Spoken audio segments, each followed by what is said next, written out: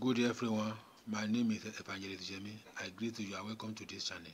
If today is the first time you are coming across this channel is all about dream and accurate prophetic interpretations with Holy Ghost fermented life-changing prayers.